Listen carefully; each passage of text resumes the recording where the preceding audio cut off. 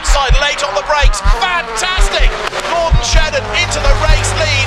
Shedden has outbraked him round the outside with a lock up on the inside. Gordon Shedden is ahead of Adam Morgan, and will give him the championship by 1 point. And look at the change in the emotion in the garage. The 2015 Dunlop MSA British Touring Car Champion is Gordon Shedden after the drive on the run.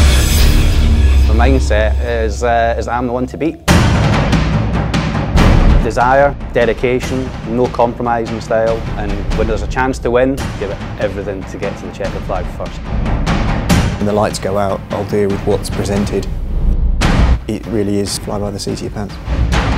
You know, you really got to be switched on and focused from lap 1 to the finish of the race. When I'm at the circuit, I don't think of anything else but motor racing.